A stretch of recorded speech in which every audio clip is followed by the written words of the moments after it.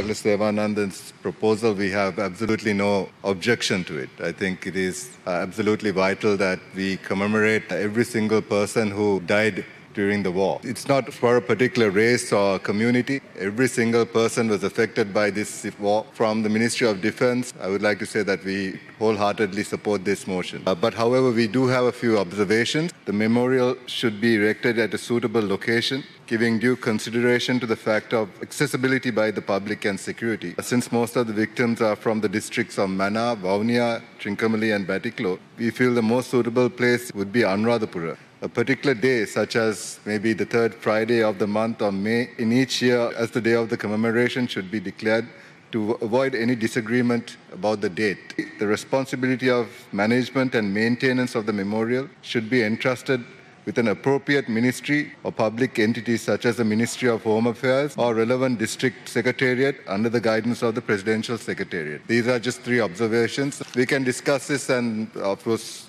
come to some kind of agreement, but wholeheartedly we support your proposal.